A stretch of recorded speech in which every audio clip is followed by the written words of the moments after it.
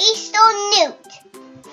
It's an orange amphibian, common in eastern North America. Its lifespan, its 12 to 15 years. Its size can be 2 to 5 inches.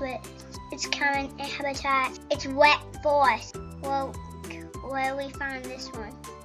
This is a Kentucky flat millipede.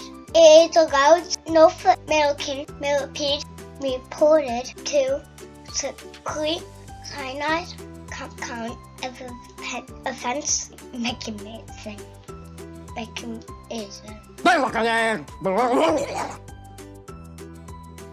In this video, you will see us catch the northern slimy salamander. It eats a variety of invertebrates like earthworms, snails, slugs, and larvae.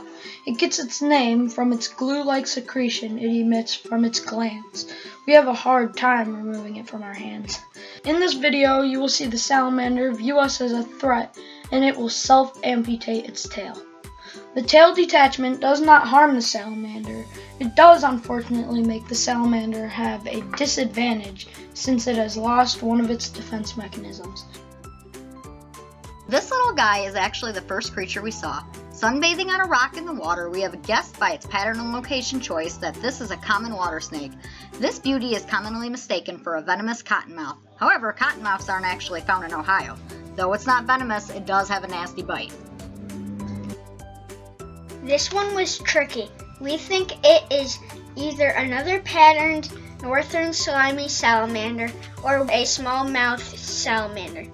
Smallmouth salamanders are known for having a small head and mouth. They are usually dark gray or black, and often they are mottled with small irregular flecks of tan or gray spots.